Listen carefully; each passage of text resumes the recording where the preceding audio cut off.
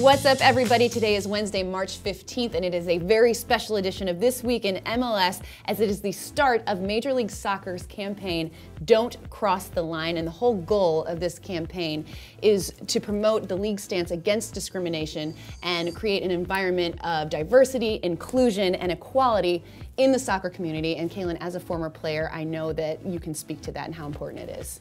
Yeah, this isn't just a slogan to me, and I think to the players across the league. This is something that we all need to rally around, whether it's our fans, our front offices, the league office, our clubs.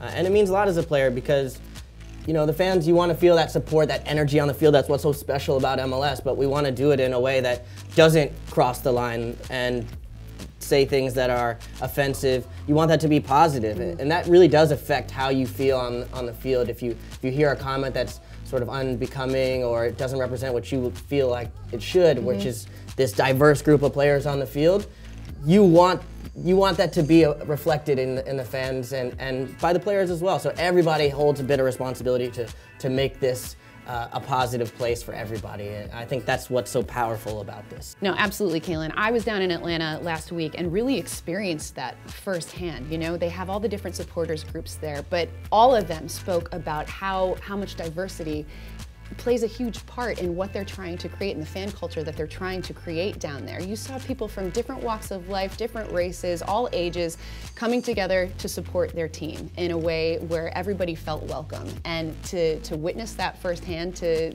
be a part of it, was something really cool. Yeah, it's amazing. I mean, look at our league. We've got Robbie Rogers, Kai Kamara, we've got David Villa, we've got just guys from all over the world, different backgrounds, races, ethnicities, sexualities, everything. And our fans are even more diverse, you know, as far as gender, all these other things that come into it. So that's something to be celebrated.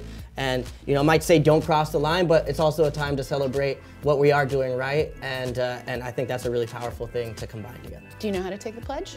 Do you hit this button? No, okay. no, you don't hit the button. I'm taking Simon Borg can't help us with this one, guys. But you can go to MLSsoccer.com/don't cross the line. You can take the pledge there. You can also take the pledge on all of MLS's social media sites, Twitter, Instagram, and then when you do that, your profile picture will be part of a larger mosaic of every other person that has taken the pledge. You know what my profile picture is?